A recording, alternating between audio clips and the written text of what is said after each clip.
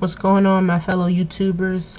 This is Laquita MS, and I'm here to review the HTC Evo 4G from Sprint. So here it is. Of course, I've had it for about a few weeks now, maybe 2 weeks or so. And I like it. It's a really good phone overall. Actually, earlier today, I was debating on trading this phone for the Epic 4G from Sprint. I went to the Sprint store since I'm still within 30 days.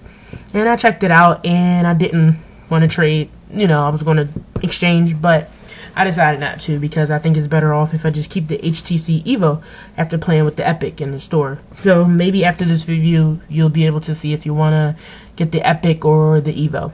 You know, and plus the Epic is in stores now. The Evo is the one that's hard to find, but hey. Anyways, to start my review, externally, this is what the phone is. You see it. I have the case on here too. I'll take it off just to show you a bit of the phone. The kickstand, so you can watch movies or whatever you want to do with the phone, Sprint TV and stuff like that.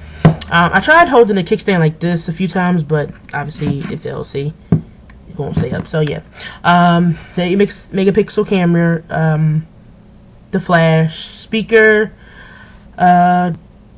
This is your headphone jack, the button, sleep button on and off, and power button, and the volume keys up and down, and then the 4 keys here, the 4 buttons.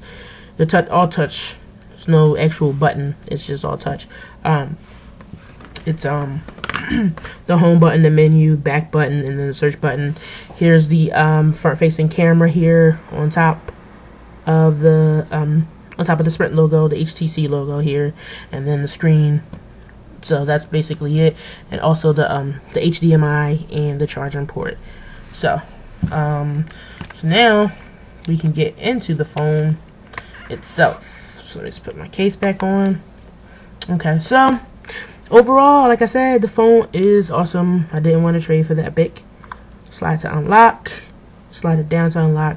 Let's start with the top. Let's go to top to bottom.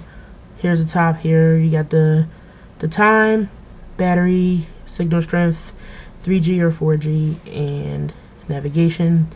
There's the notification list. Slide it up and down, of course. The weather and time widget, you can choose from different widgets.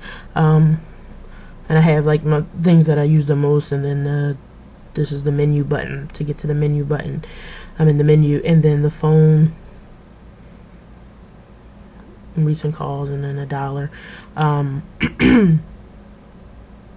And then you have to add. That's the button to add widgets. I don't think you can change that. I've tried to change that a few times, but as of right now, I haven't found a way to change it. Let's just go to different pages.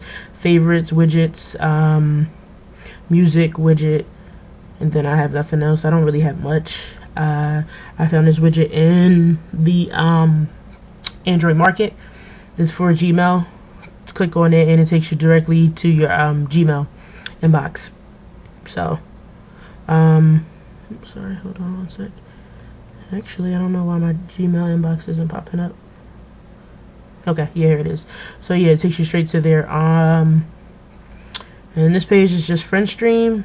You can put Facebook and Twitter or just Facebook. It's up to you.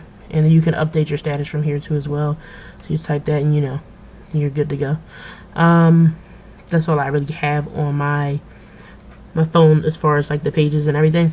I can just go through a few different things as to what the phone has to offer, and what you can do. I can test out the camera for you guys. Camera is pretty good. I would like it to be better, but hey. So let's take a quick picture, and I'll show you how it works here. So here's a picture. I think it's really good quality though, and also what you can do is, let's just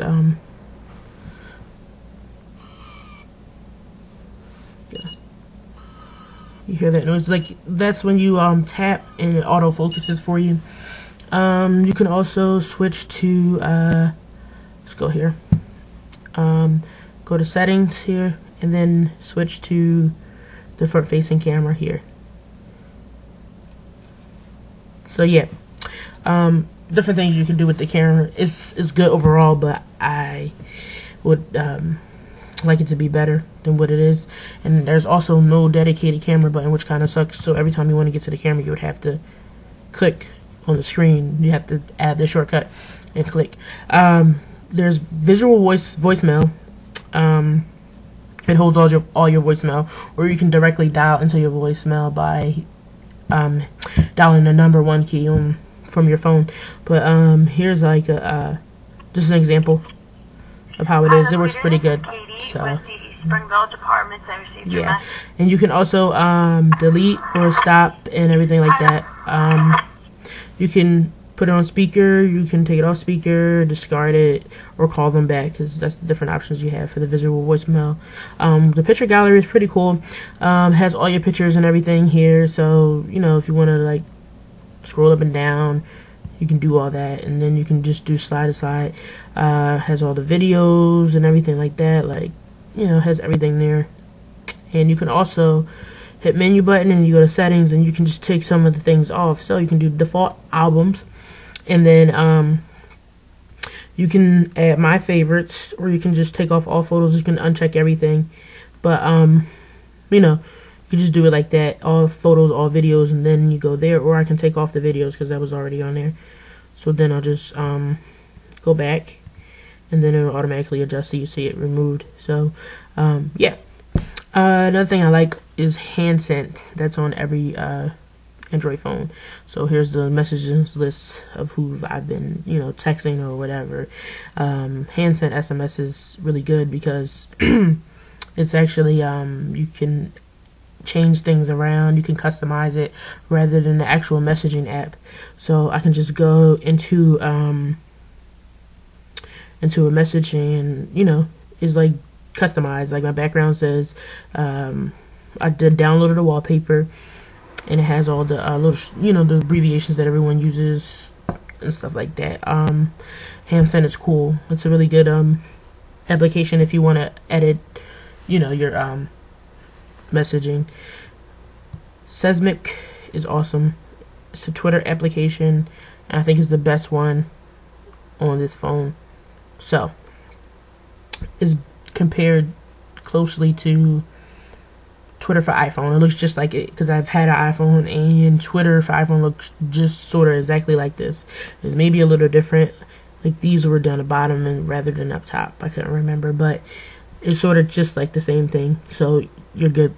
But Twitter for iPhone is just like this one. So if I were you, I would get this one and use it. I don't like the actual Twitter app for this phone. So I'd rather, you know, use this, and then you just type your message and you send your tweet. You know what I mean? So it's a pretty good application. I like it. This application is Advanced Task Killer. So everything you have running in the background will be killed when you use that. So if I hit that, you know, it'll show one app killed. Like it just said a couple of other apps were killed earlier. So it's Advanced Task Killer, and I can show you exactly what it looks like here. Advanced Task Killer, and you kill selected apps, or you know, stuff like that. Other than that, this phone is pretty good. I have different apps and everything that I use that are really good for this phone. So like I can show you one, Astro. It holds all the files that you've downloaded, and it's sort of like a it's sort of like it keeps all your files together. Like if you downloaded something, you can just go in there and it'll be right there. Let me see what else I have here that I can show you really quick. It's nothing major. I don't really download a lot of applications. So you can download blacklist for those you don't want calling you. You can just put their names there. You know, I don't have any right now. So also another application that I like is, let me see here, Talking Tom.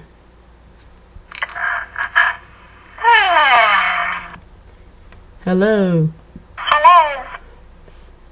You see, basically repeated anything I said. It basically does that, and you can actually record and upload that to YouTube or Facebook or wherever you want to upload your video to, or save it. But other than that, the phone is pretty good. I can just show you how to add a few widgets really quickly. I press down and hold on the blank screen, and I can add a widget. Let's add a HTC clock, because this is one I really like that I've actually just been using, but I stopped. This one here. Well, let's just go through all the ones. This clock is pretty cool. But this clock is the one I like. And my city is Philadelphia. And there it is. The clock is awesome. Really like that one. I'm going to show you another widget. And you can do the widget for like weather and stuff like that too. Also photo albums and mail. So let's just do another widget for like photo albums. So select and then select camera shots, and everything will be right there. So you know, you just flip, and there you go. You have everything there. So it's pretty good. This phone is good. If I were you, I would choose this one over the Epic 4G, to be honest. But if you really love the keyboard and love the display of the Epic, then you should get it. But the Evo is the phone to get, trust me. Other than that, if you guys have any other questions, just let me know. I'll try my best to answer them. Also follow me on Twitter at LaquitaMS, and also you can hit me up with a message on YouTube and I respond. Facebook is facebook.com/LaquitaScales. You can add me on there or send me a message. It's up to you. So deuces, you guys. Hope you liked the review. If not, it's all good. Don't worry about it. I'm just doing me. Deuces.